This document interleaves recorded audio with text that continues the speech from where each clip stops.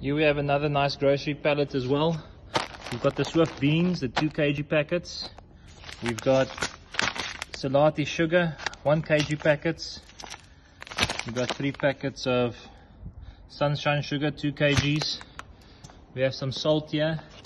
These are the 1 kg bags in the bigger bag. And then we have another 1 kg, and we have the 500 gram bags as well. And then Swift beans again, 2 kgs. These are the 1 kg bags. You're bidding for the lot. Check the description of your lot for the complete quantities. That's a very nice lot. I'm not even going to look at best before date. It's salt.